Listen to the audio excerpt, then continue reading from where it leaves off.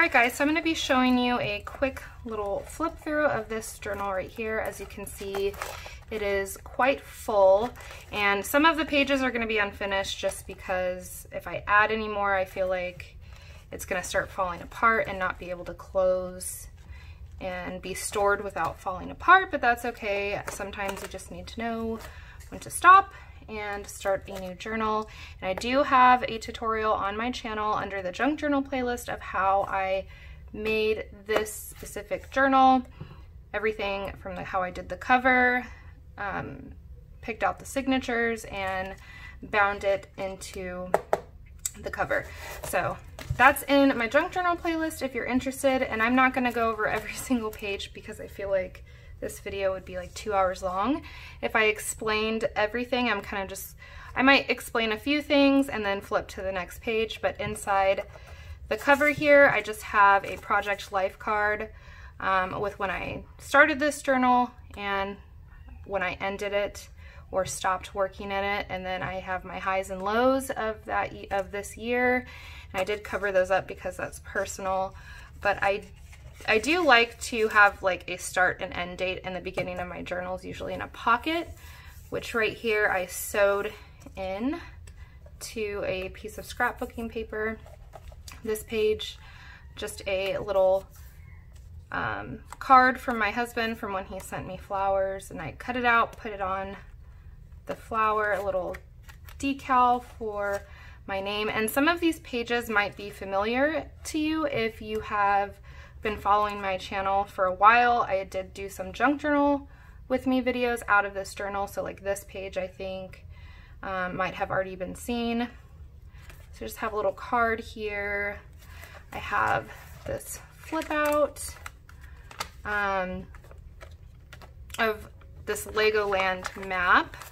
So if you turn it over and go this way, there are some pictures of that outing with my family. I can never fold these things back in correctly.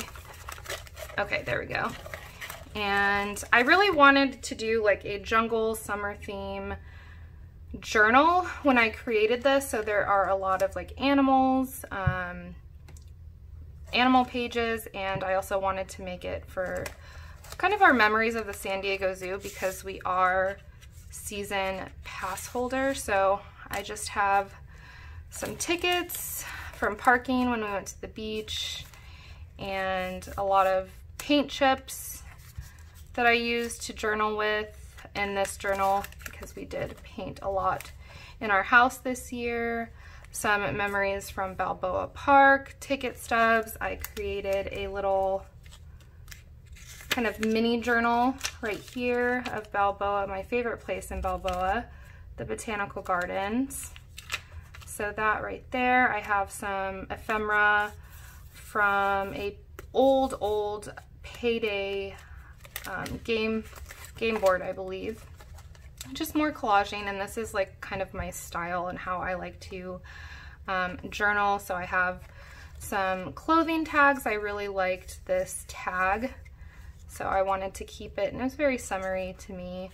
A lot of Dollar Tree stickers in here and decals that you'll see. And a beach day.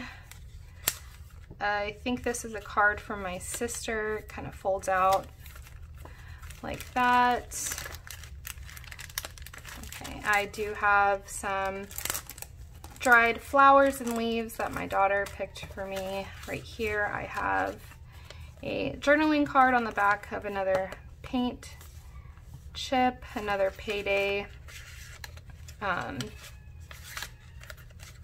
card from that game. And I do have a lot of like pictures like this from my Instax that I don't really like that camera. I thought it was going to be like an old Polaroid, and I guess it is, but I just haven't used one in so long, so like the print quality is not that great. But I've been working a lot in my garden, so I have a lot of garden tags of plants that I planted. I bought my first Ray Dunn piece in the last year, so I wanted to keep that memory. More plant tags, a picture of my husband and I from one of his military functions, And I have some punches here that I need to throw away because it's on its last leg. I put in some of my art, little doodles that I have in my other journal. Sometimes I cut them out and put them in my journals. First day of school for my kids right here. I have a jury duty excusal letter right there. This one I think was a junk journal with me that I did. I think it's called Flipping Out, but it's basically a bunch of flip outs. I created a tag right here with a little tuck spot over here in the corner and a card from I think our realtor, and then another flip out spot with our little mountain biking excursion through a canyon. So I think that junk journal with me is in there. This page, more collaging, a compost bin that my husband built for me out of pallets, and this little window die cut that I made look like I was looking out the window at my daughter riding her bike. And I think I did a junk journal with me on this page as well, a date night with my husband. I created this little tag, and this is a hot mess because I was learning how to use my sewing machine. I have some trim right here, and my first ticket, my first airline flight ever to Hawaii. I kept that tag and thought it would go good with this journal. More flowers here and pictures of some of my succulents. I created another little double tuck spot right here so I could tuck in a photo right here and then another photo right there. Lots of plant photos in this journal. So I kept the tiger lily bulb pack and then put a picture of the actual tiger lily that I grew. So right here I have one of those little Dollar Tree treat boxes and more plant tags. Some more vintage game pieces, a picture of a bird at the zoo, a die cut right there, some pictures of my dog, more pictures of the zoo, and then I have a little piece of ephemera from when my husband went to Japan. This side I have a little date night documented with my son. It was like a mother-son date, and I kept the scorecard right here for our miniature golf game, and then another paint chip right there. This page I just collaged a lot of ephemera from the stuff that my husband brought back from Japan, so a lot of packaging and the best chocolate in the world that I've ever tasted from this company in Tokyo called Tokyo Chocolate Factory, and it's melting chocolate sand. It's delicious. And a little luau party that I put together out of Dollar Tree stuff for my husband's birthday. During quarantine, we had a luau party in the house. More pictures and cards. Oh, right here I have kind of like this secret spot for some more flowers that I put in a piece of packaging from stickers from the Dollar Tree. I like to save those to put my flowers in. And then another card, some little scribbles and drawings for my daughter, more plant tags, parking ticket, not a ticket, but like a parking stall ticket right there from the beach.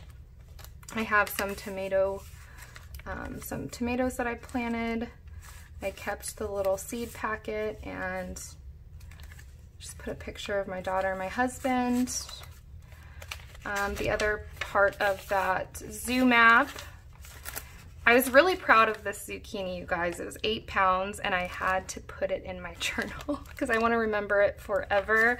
I did not know this thing was growing in my garden, and I went out there and I grew an 8-pound zucchini. I thought that was crazy, so I was so proud of it. Then I just have a card right here from my favorite coffee shop that when we lived in Washington. An Uno card, I think this is a Mother's Day card for my kids. More zoo pictures or safari park pictures. So I have like the little receipt from when we bought food for the little lorikeets in there. A safari park ticket for when my daughter went on the carousel. In this little popcorn bag, I have this little card, like handmade card from when my husband went to Japan, and he went to a I think it's called a 100 yen store, so it's like a Japanese Dollar Tree, and I told him to do a haul, and I actually did a blind haul. It's on my channel. I'll link it for you guys, but it was hilarious. My husband went in there, spent like $20, and then I did a blind haul of what he bought me on my channel. But this, I just documented a date night that he took me on to the Old Balboa Theater in San Diego. He took me to a ballet for Valentine's Day. He knows I love ballets, and he knows I love Pink Floyd. And Pink Floyd was in, a Pink Floyd cover band was in the last act. It was called Rock and Blues California Ballet. So that was really exciting. So I decided to go ahead and journal that in this card that he got me from Japan. And I don't know if I'm gonna put this, it'll take too long to put this back on, but all right, I'll set that aside. Right here, I just have some chicken pictures of when we got our girls. We have 5 chickens. This is my daughter's chicken, Elsa, when she was a baby. All of my 3 of my chickens, I think, are laying right now, still 2 to go. A picture of a alligator at the zoo, and I love the paper that I put it on because it's kind of like alligator skin. Some coffee dyed paper right there. More seed packets that I put pictures of my garden on. Another piece of ephemera from when my husband went to Japan. So I like using the little seed packets as like envelopes. Right here I just have some song lyrics that I wrote down of a song that I really like, and a picture of me. There's not really a lot of pictures of me in my journals because I'm always usually the one behind the camera, but I think my husband took this picture of me that day, and I decided to throw it in there. Some pictures of one of my dogs, a picture of one of my dogs, and then this cute little corgi calendar that I found from Dollar Tree. It's like a piece of chipboard for the month of June, and then I just put like some of my June favorites on here. And this is a mommy-daughter date at the zoo right after they reopened, and then it's now closed again, but I'm glad we got to go. And the hippos were out. One of the baby hippos was out with her mom, and I just thought it was so cute, so I went and bought a little postcard in the gift shop to put right there, and I will, I think, go back and journal about that. Over here, more pictures of the zoo. I took a piece of clothing, a clothing tag, and kind of made it like a little frame for my daughter. Some scribbles and pictures from my daughter right here. And then this picture is so funny because my daughter made an art gallery and wanted to display it on the window. So we had an art gallery, Athena's little art gallery, on the window for like a week. And right here, looks like it's kind of coming apart. I just have some pressed flowers that I covered with a piece of that plastic from the Dollar Tree stickers. My husband has been collecting me flowers for years, and I always press them in books and forget about them, and then I go back and find them sometimes a couple years later in a book, so I just throw those in there. Some plant tags, and these are, I think, unfinished pages, and this is when I was testing out some rub-on transfers from Dollar Tree. I wanted to see how they would look in my journals and on a piece of paper, and I really like how it turned out. Actually, this is like some gold foiling. I have a little pocket right here with some a schedule from when I went through this Bible study program, a little I know I said I wasn't going to explain every page, but it looks like I'm doing that.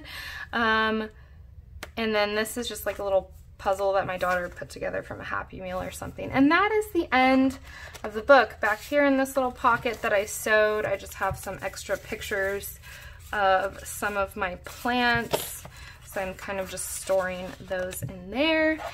But I hope you guys like this video. Let me know down in the comments down below. Give me a thumbs up, and of course subscribe if you haven't and you want to see more junk journal videos. I'm getting back into it, you guys. I know I took kind of a long break from it. Life has been crazy, but I'm so happy to be doing it again. So thank you guys so much for watching. I hope you guys have a wonderful week, and I'll see you in my next one.